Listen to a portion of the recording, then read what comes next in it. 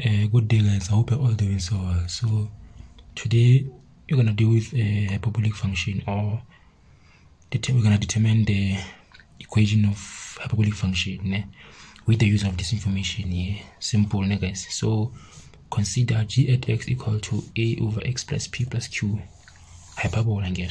No debate. The following information of g is given: the domain, x-intercept, y-intercept. Only information that is given in this function. You must use this information to determine the value of a, p, and q. I mean the value of a, p, and q. Simple, guys. Yes. So let's come back here. Domain. So remember, you must just show the equation of g is given by g at x equals -1 over x plus 2 plus 1. You must prove this with the use of this information. Simple. Let's start with the value of domain. Domain x is the element of real number such that x is not equal to -2. Let me just write this equation here. Y equal a over x plus p plus q. First thing is, what is the domain of this function? Domain, we find it here. The domain of this function, you're gonna just say x plus p is not equal to -2.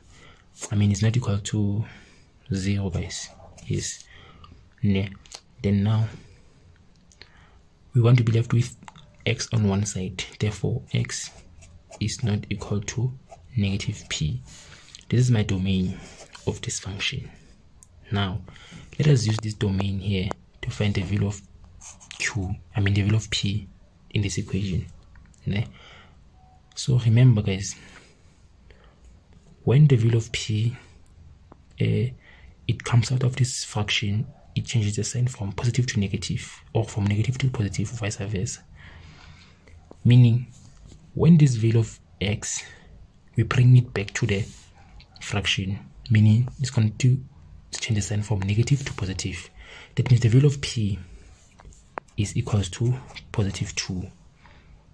Because of what? Here it is -2. That means when it comes back to the bracket, it's going to change the sign from negative to +2.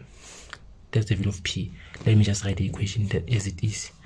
Let me just change the marker so that we can just properly see it. Now, guys, let me just write the equation as it is.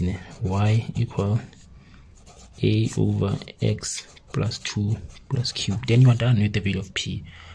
Then now I'm done with determining the domain. I'm done with explaining the concept of domain in this case. Now let's come back here. X-intercept. X-intercept at k equals to 1 and 2. You're gonna use those coordinates of x-intercept and substitute them where you see y and where you see x to find. It's basically gonna get into the concept of simultaneous equation, because there are two unknown variables here. So use these two coordinates to find the value of a and q by the use of simultaneous equation. Let's do that in a rapid way. Let me just use 1 and 0 for now. My x is 1, my y is 0. 0 equals to a over 1 plus 2 plus q. Then a over 3 plus q equals to 0.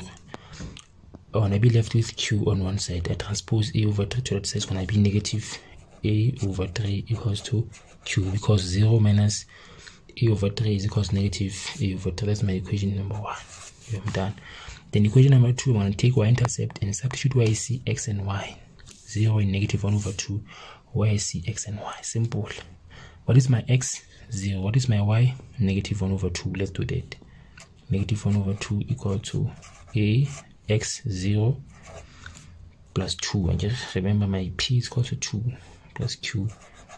Then obviously I'm going to be left with, I want to be left with q on one side so that I can just equate. I'm going to show you right now how to do it. Yes. Let me just leave it. Okay, let me just simplify it. -1 over 2 equals to a over 2 plus q, guys. There are many ways of simplifying a simultaneous equation.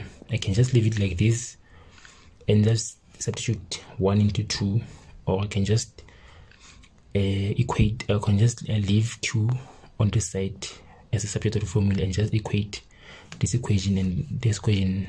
Simple. So the easiest way we can solve this problem, let's just leave it like this. Let's just leave it like this. Yes, I think we must leave it like this. Yeah, let me just say equation number 2 so they cannot confuse you. Now substitute 1 into 2. Simple. Meaning where you see q into, put in negative a over 3. That's what it's saying. Where you see q into, substitute negative a over 3. Here's my q. I put in this here to find obviously a, because q and over 10 negative 1 over 2 equals to a over 3 and a over 2, excuse guys, a over 2. Let me just write it in the proper way. Negative 1 over 2 equals to a over 2 plus, what is the value of q? Negative a over 3. Simple. Positive by negative is negative. A over 2 minus a over 3 equals negative 1 over 2. Then now, simple, guys. So here, guys, I need to, and here we have LCD here, because 2 and 3, I can just multiply them to give me 6. I need LCD. Divided by 6 divided by 2 is 3. 3 times a is 3a. 6 divided by 3 is 2. 2 times a is minus 2a. Then 3 minus, they're like terms. 3a minus 2a is a over 6. And here negative 1 over 2. Then I cross multiply here because there's equal sign. Negative 1 times 6 is negative 6. A times 2 is 2a. Then the value set by 2. The value set by 2. Then the value of a is equals to minus 3. Then you are done. Find the value of a. Oh guys, I made a mistake here.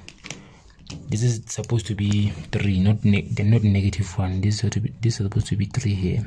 So guys, so it's going to be negative 3. Negative 3. Yeah, that's how it is, guys. Yes.